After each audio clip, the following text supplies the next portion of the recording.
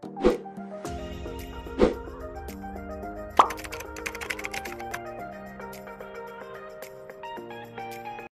guys, it's Megan Patricia Aguilos and welcome back to another video.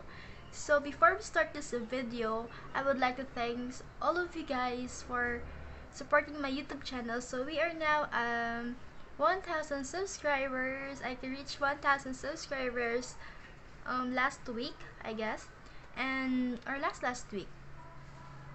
And also, I would like to thank sa mga nag-comment sa previous video ko. Dahil sa inyo, makakagawa ulit ako ng video kasi wala na talaga akong idea since busy talaga ako ngayon. So, for this video ay gagawa tayo ng mga pinagko-comment nila. Ayan.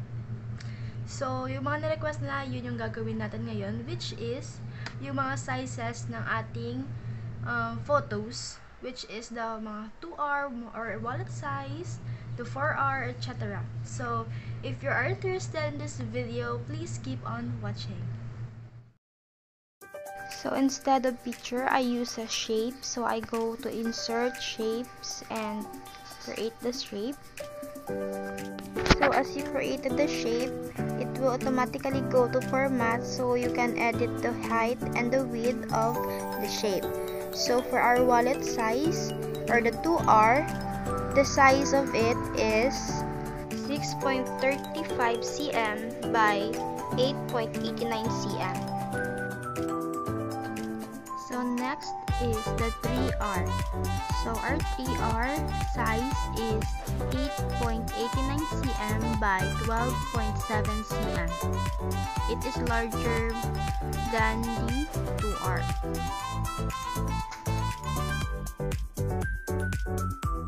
So next size is the 4R size na mayroong 10.2 cm by 15.2 cm na sukat.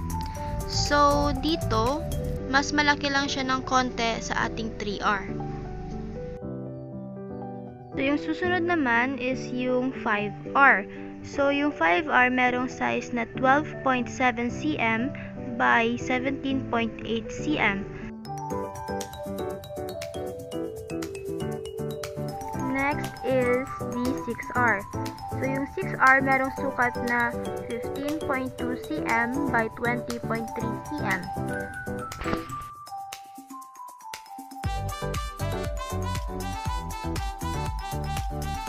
So, yung next natin ay yung ating 8R.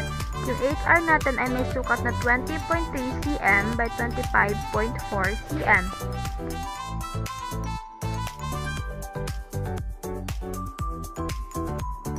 So, last po is yung passport size na photo.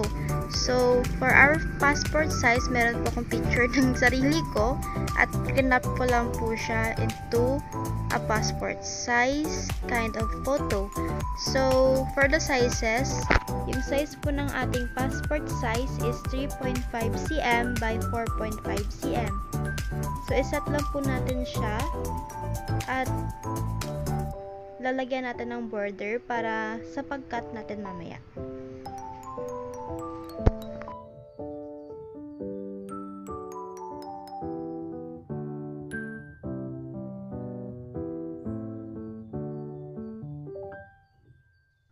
So, thank you for watching this video, guys. I hope na may natutunan kayo for today's video. So, don't forget to subscribe to my channel and leave a comment kasi napaka-big help po ng comments ninyo sa akin at para bahagi din po ako ng aking mga natutunan sa inyo.